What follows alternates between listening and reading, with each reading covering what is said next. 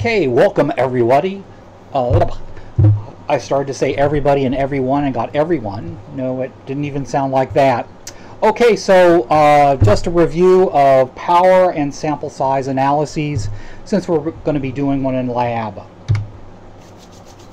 And I'm basing everything on the assumption that you reviewed Chapter 8 from Grovetter and Warnow, or I assume it was Chapter 8, the one about hypothesis testing, and then also Price Chapter 13,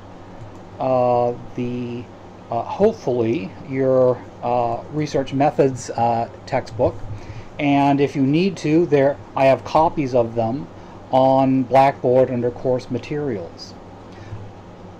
And so again, review these two chapters, and hopefully you feel comfortable with these topics.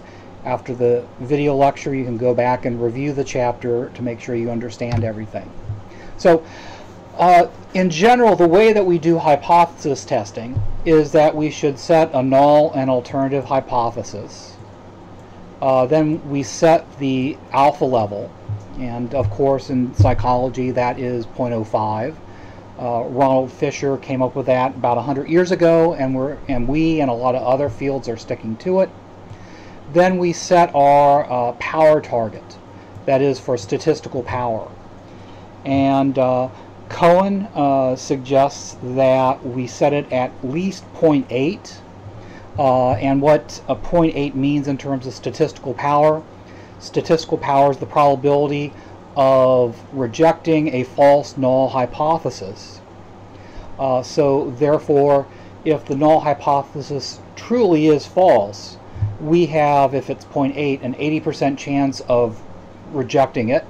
If we set it, our power at 0.95, we have a 95% chance of rejecting it if it's false. Then once we have those set, we can calculate the sample size that we need to meet these targets, especially the target of power. We basically have, a lot of control over alpha level, but it's still kind of in the mix when we're figuring out sample size. Then we collect the data, and then we make conclusions. That is, we do the inferential statistics. We go back to our null and alternative hypotheses and our decision rule that we made, and then we make a conclusion about whether we retain the null or reject the null hypothesis. And of course, the way it works, if we reject the null hypothesis, the only other alternative we have is the alternative hypothesis. Looking at Grovetter and Warnow, I realized that they, in talking about the steps in hypothesis testing, left out the power and calculating the sample size. And I'm not surprised. It's an introductory text. It's been around forever. When I was in graduate school, I used Grovetter and Warnow in the statistics sections I was teaching. So I'm really not surprised, but one of the things that we're trying to do in the last 20 years is to pay more attention to issues such as effect size, power, and making sure that we understand the sample size that we need to collect to meet the targets that we have. So that's the only difference, or the added thing in this class over what we saw in Grovetter and Warnow. Price, your methods textbook, does talk about some of these issues in that chapter, which we'll be getting to in the next couple of weeks in lecture. So what this really means in terms of the actual way researchers work is there's two ways that you can conduct a sample size analysis.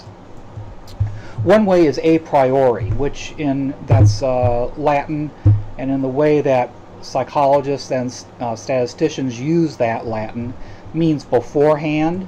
We can conduct a sample size analysis beforehand before we do our research study. So we set our alpha level, or we set the power level, we estimate the error variance, We do all the things that we need to do beforehand, and then we calculate the sample size to achieve the alpha level and the power level that we want. Then we collect the data and analyze the data and make a decision.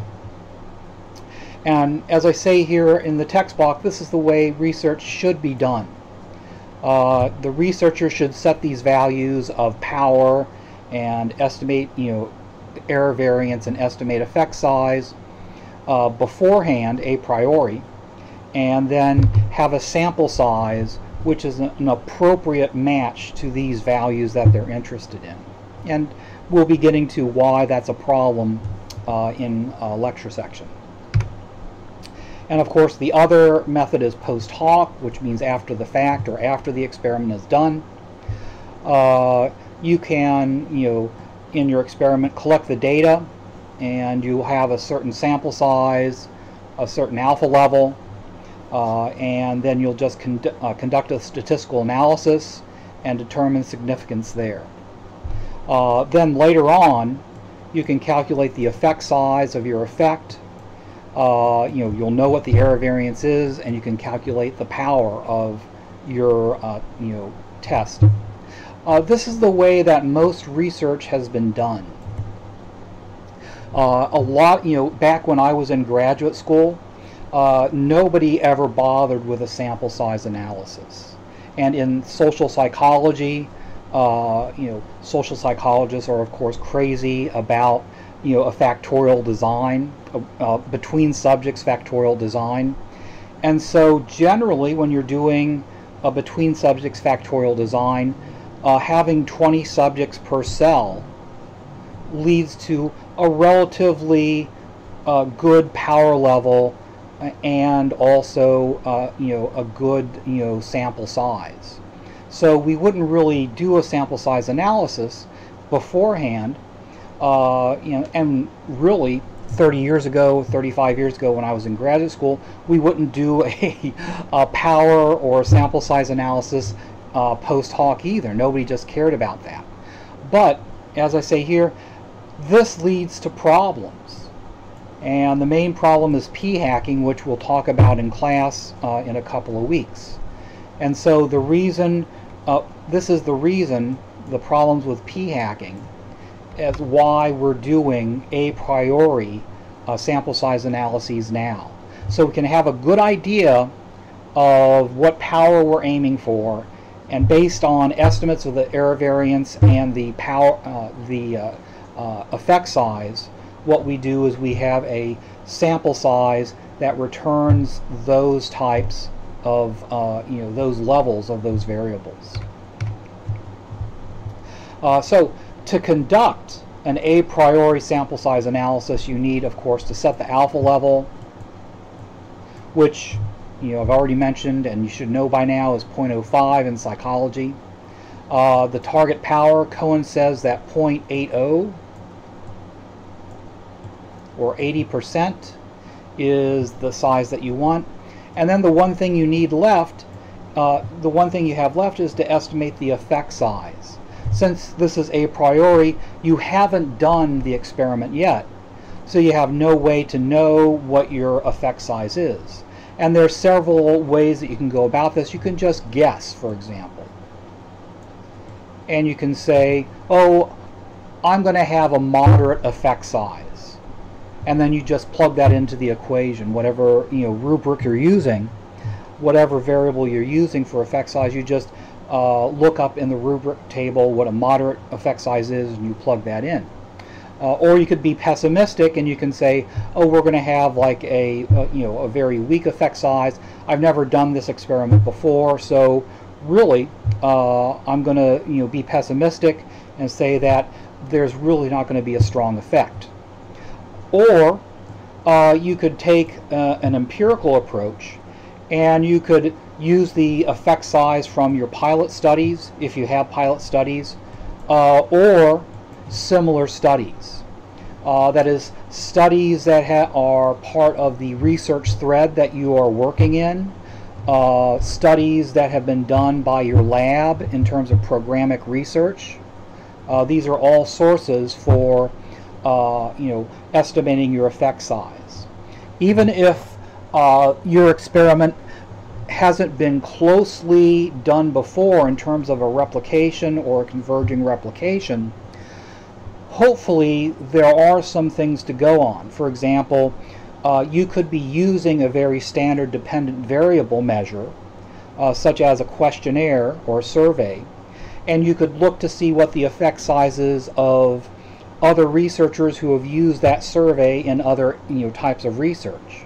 So there's lots of examples on how you can go about finding your effect size. By the way, now that I'm mentioning effect size, I should talk about the plethora of different effect size measures, and they're all for different types of data. And so we're going to be in this class focusing the most on eta squared and maybe a little bit of omega squared, but I'm keeping us on eta squared. And Cohen's d, because we're going to be doing t-tests and ANOVAs. And so this is the rubric chart I mentioned, that is a small effect size for eta squared would be 0.01, a medium 0.06, and 14% would be a large effect size. And for Cohen's d, 0.02, 0.05, and 0.08 are the rubric points for a small, medium, and large effect size using Cohen's d.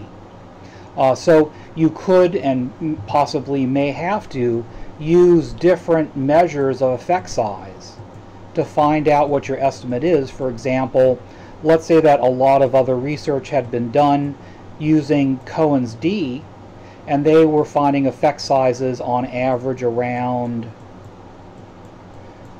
0.45. And then you're going to do a study which is an ANOVA, and you can't use a Cohen's d with ANOVA, or we're not going to worry about doing that.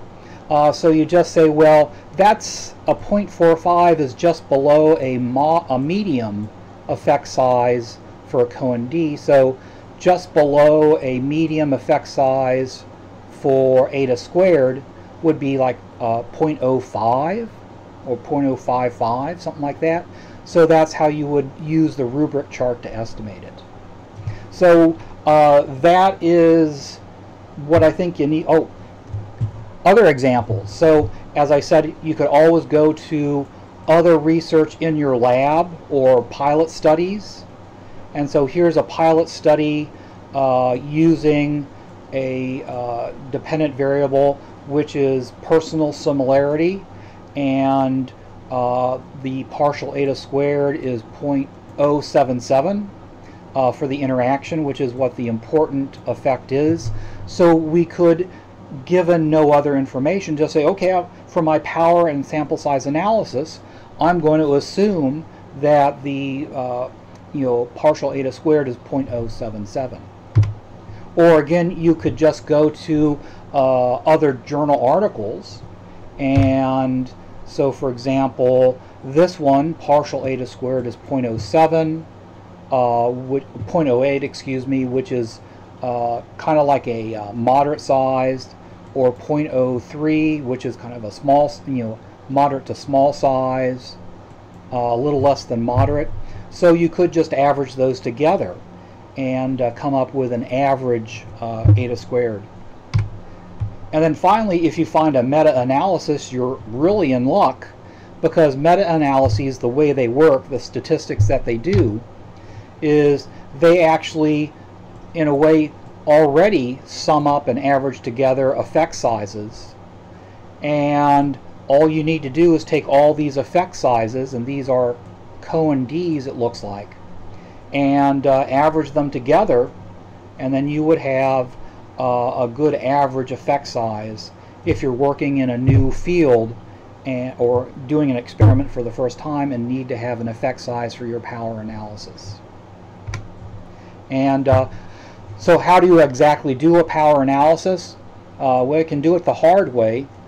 Here's my copy of Cohen, and I haven't seen it in like 17 months because it's in my office and I haven't been there that long. But you know, you can work through the equations in the textbook. I mean, in you know, Cohen's book, and you work out the power for anything. Of course, we have things such as G power, and we're going to be using this for our lab, and that makes calculating power incredibly simple. In some ways, maybe too simple, because anybody could do it without knowing what they're doing and make mistakes.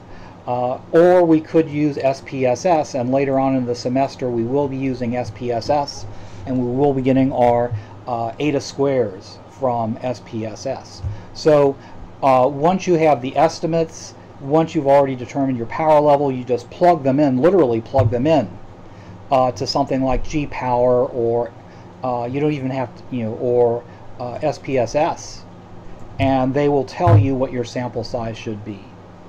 So that's the prep you need for the lab. The rest of the information is you know, in the lab assignment, and also on the internet about G power if you need it. But maybe you won't, because G power is so easy. That's it. Just to remind you about what a type 1 and type 2 error is. I think this is pretty funny. So I'll see you in lab. Bye-bye.